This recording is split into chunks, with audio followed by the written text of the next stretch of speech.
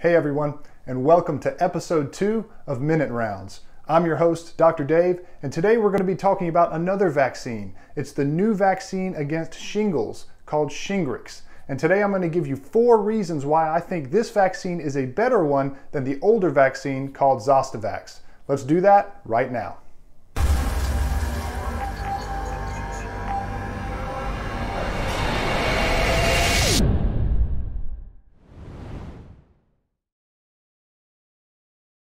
So why are we even talking about a shingles vaccine? Well, this is what I tell my patients. Shingles is fairly common. About 1 in 3 people end up getting shingles, and it is notoriously difficult to treat. It can be very painful, and we just honestly don't have great medications to help treat it. There's also something called post-herpetic neuralgia, which is the most feared complication of shingles. Some people, after the shingles rash resolves, they will persist in having pain in that area. And again, that pain is really difficult to treat. It can be very severe, and it can last from weeks to months or even years afterwards.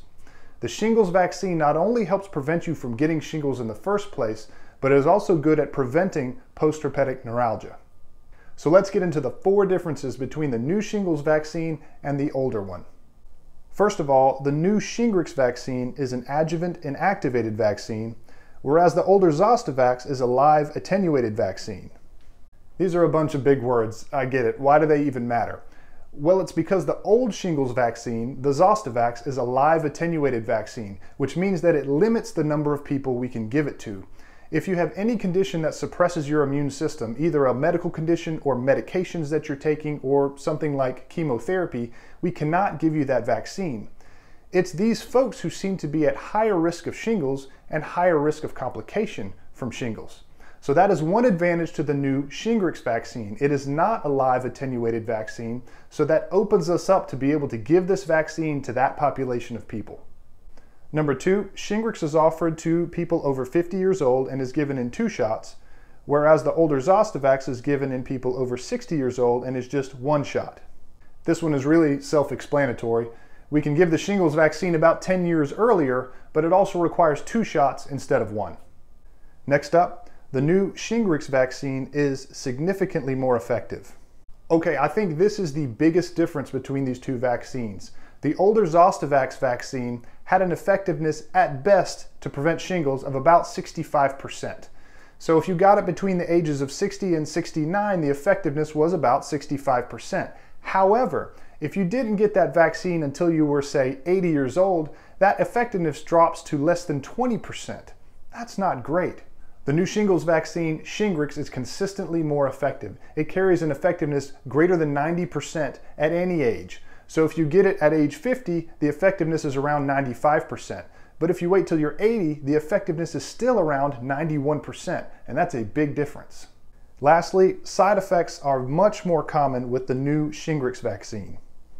The older Zostavax vaccine typically would give a little bit of soreness at the injection site, maybe some headache, but honestly the symptoms were not that severe. The new shingles vaccine consistently has more severe side effects. It's typically headaches, lots of muscle aches, even some low-grade fevers, and these can last a day or 2, and in some cases it's severe enough for people to take a day off of work. But hold on a second, I actually think that's a good thing. What are you talking about, Dr. Dave? I don't want any side effects. Okay, yeah, I know, I get it, but listen, the vaccines that tend to cause these side effects also tend to be more effective.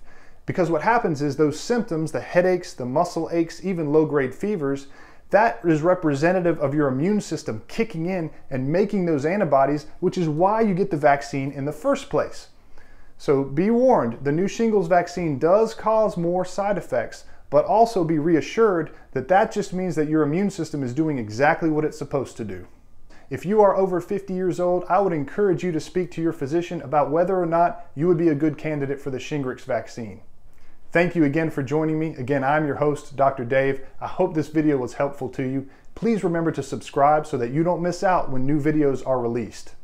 And remember, preventing shingles is great, but kindness to your neighbors, that's even better. Y'all take care.